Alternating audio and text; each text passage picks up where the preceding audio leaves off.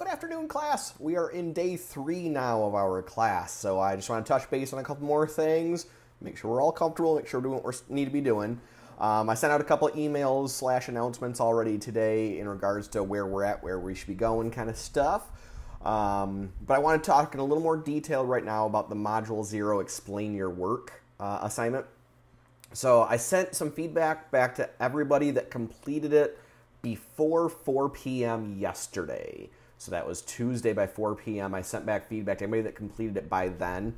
If you completed it after that, I'm going to be working on some feedback throughout the day today. The way that I'm providing that feedback is I'm sending you a message through the MyOpenMath system. This is not how I'm normally going to provide feedback for things. The reason I'm doing it a little bit different in this case is really just to make sure that everybody gets an opportunity to see where those messages are in the MyOpenMath. And so that's kind of the idea. It's sort of a double purpose that way. So you can expect to see some feedback. You can expect it through the messaging system, and then we can see how the messaging system works as well.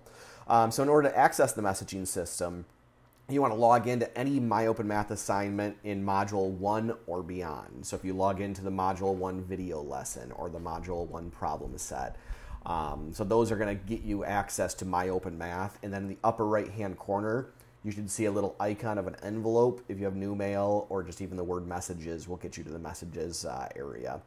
So that's what you're going to be looking for to get to those messages, and I should have sent you a message if you completed before 4 p.m. yesterday, and if not, I'll be sending you a message at some point today.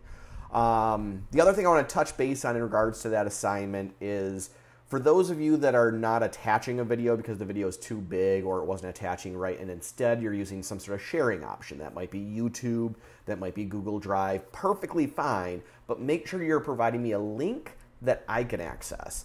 And so to make sure that I can access it, you want to be looking at your privacy settings. So if you're creating a YouTube video, you don't want to set it to private. You want to set it to at least unlisted. Unlisted means anybody with a link can view it, or instead of unlisted, making it public, whichever you're more comfortable with.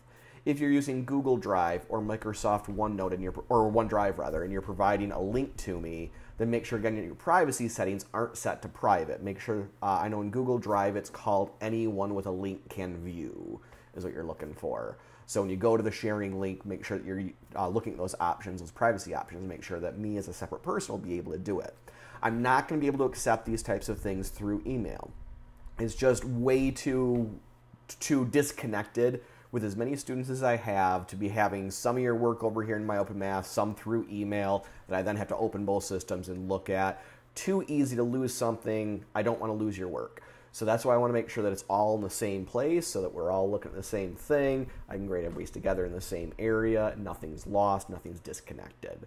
So that's kind of the reason behind that. But again, make sure that your sharing privileges are set so that I can see them. Now, the other thing I want to talk about is extra credit in this class.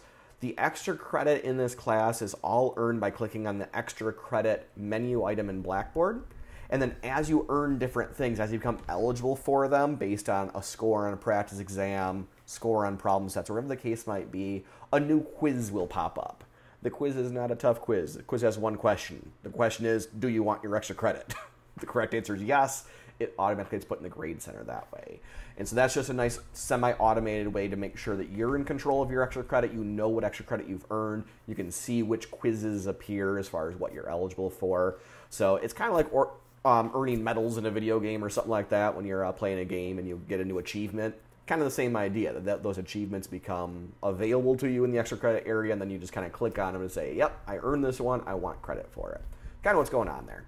Lastly, I sent out an announcement just a moment ago entitled Investigating Statistics in the Media. It's pertaining to that Investigating Stats assignment. Please read that very carefully. I provide lots of good information so that you can get full credit on that assignment. Unfortunately, if you don't read the assignment carefully, it's easy to misunderstand it and get very few points on it. It is a one attempt kind of assignment too, although we will have more of them throughout the semester. So you want to make sure that you do your best job possible. All right, so have yourselves a wonderful day. Tomorrow will be our deadline day. I'll send out some announcements just reminding you that stuff's going to be due by 11:59 on Thursday. So anyhow, have yourselves a wonderful day as you're making your way through the course material, and I will talk to you soon.